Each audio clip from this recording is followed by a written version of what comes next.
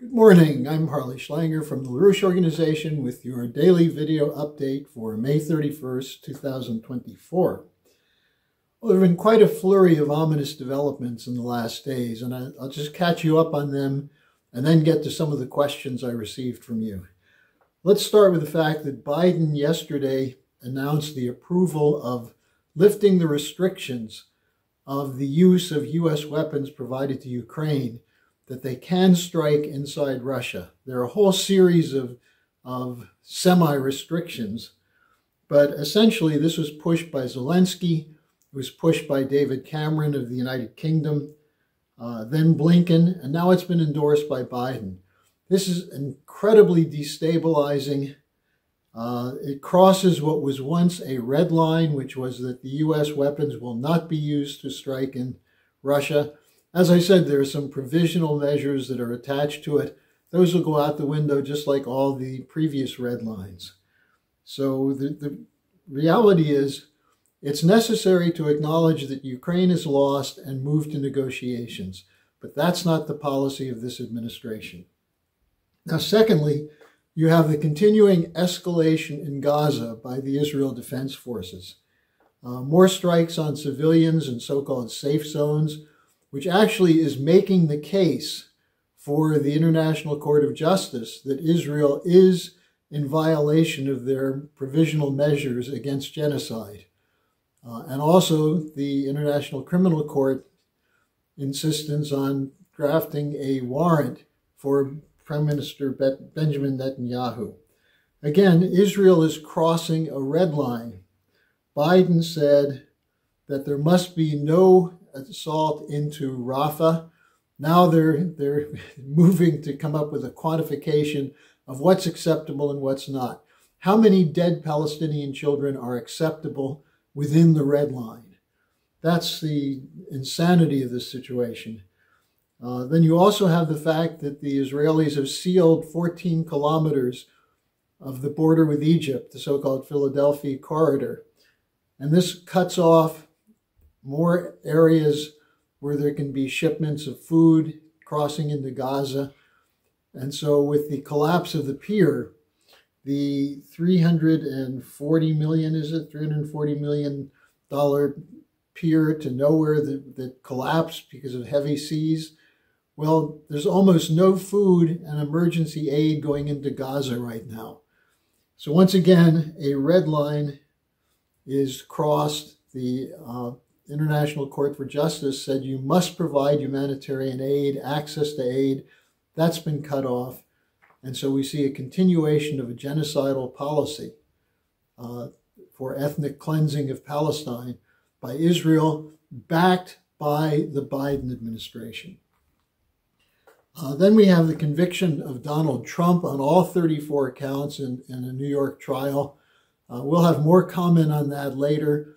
It's clear that this was aimed to weaken Trump. Typical of Biden's strategy, though, it may actually have strengthened him. We'll have some comments on this next week. Then you have an ongoing China-Arab states cooperation forum in Beijing, which includes Egypt, the United Arab Emirates, Tunisia. Mohammed bin Salman from Saudi Arabia is supposed to be there. And what they're discussing is a ceasefire in Gaza, commitment to establish an independent, sovereign Palestinian state, and cooperation for economic development in the region. This could include bringing the Belt and Road Initiative into the region. It also should put on the agenda the Oasis plan of Lyndon LaRouche. But the fact that the Chinese are involved in this, and also there's a China-Brazil proposal for a Ukrainian negotiated settlement, and that would be quite significant as opposed to the phony Swiss peace conference that's being set up on behalf of Zelensky. Finally, let me happily announce that the independent candidacies of Diane Sare for U.S. Senate and Jose Vega for U.S. Congress in the 15th Congressional District of New York, which is the Bronx, they filed their petitions yesterday, many more than required. And so the two of them will be on the ballot. This is significant because they are independent. They're not running as Democrat or Republican, and this gives voters an opportunity to vote for someone who's not part of the corrupt unipolar system. Now let me get to your questions. The first one came in from, actually from Thailand. Doesn't anyone in the West see the targeting of the Russia early warning sites as dangerous? Well, we do. The Schiller Institute put out a statement, a red alert statement, which will be in the description box below. Circulate it, get it out. It lays out the significance of this. I would say that it's important that we're not alone in raising this. Judge Andrew Napolitano on his blog has had interviews with Douglas McGregor, Jeffrey Sachs, a new one from Gilbert Doctorow, where they've all been clear on the danger of this kind of targeting. In contrast, the Washington Post, one of the few newspapers that ran this as a story, had a very weak story on it. What they said is that the Washington conveyed to Ukraine the attacks on the Russian early warning systems, quote, could be destabilizing. Well, Washington conveying this to Ukraine, it's probable that Washington was involved in the targeting. So the West continues to have a completely idiotic view of this. As I said, there are people speaking up. That's very significant. The one thing that was useful in the Washington Post article is that it identified the death of a salesman, Blinken, and NATO officials, including Stoltenberg, as being responsible for calling on the lift of the restrictions against Ukraine for targeting Russia. But again, it's very weak.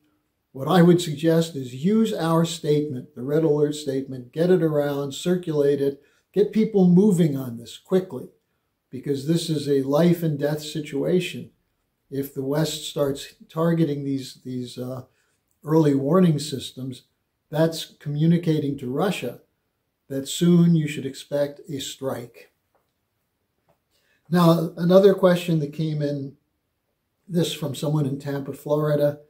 Why no diplomacy? How come there's no discussion going on between Biden and Putin?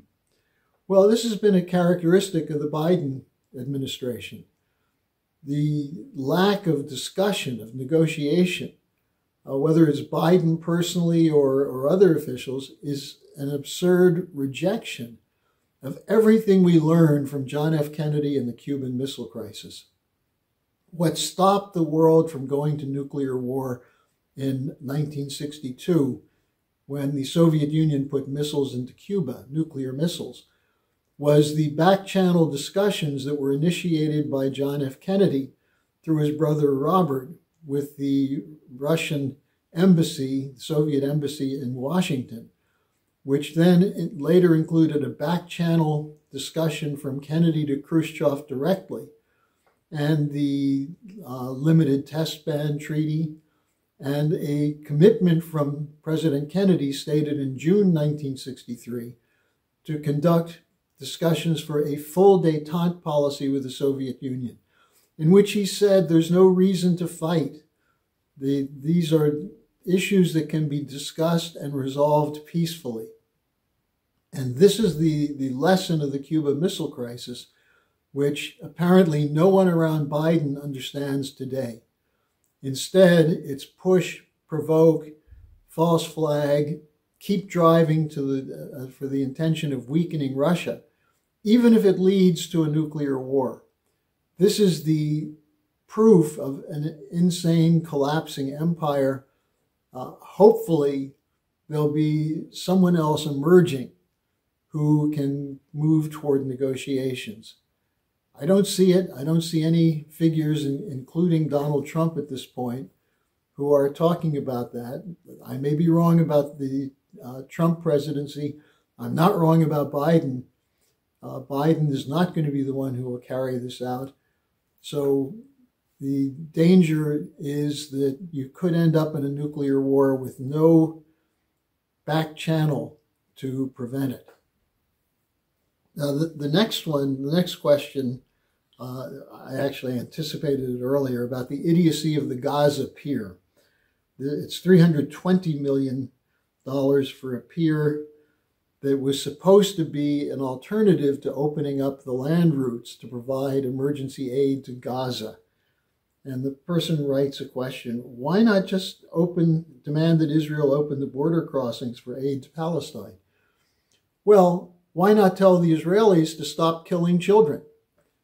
Why not tell the Israelis that there are better ways to deal with the Hamas problem than creating more future Hamas members by mowing the lawn, which is the Israeli euphemism for killing Palestinians?